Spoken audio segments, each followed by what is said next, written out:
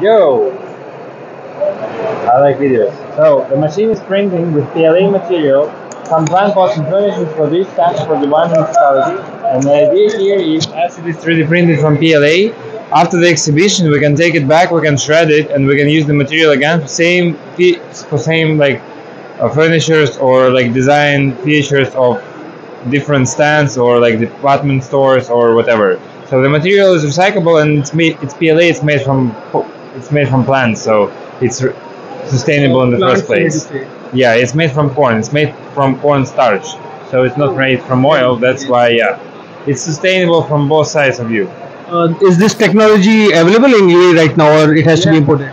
This technology is in UAE, so our company is in UAE. We're using these machines in UAE. The material got recycled here in UAE. Everything is here like a closed loop.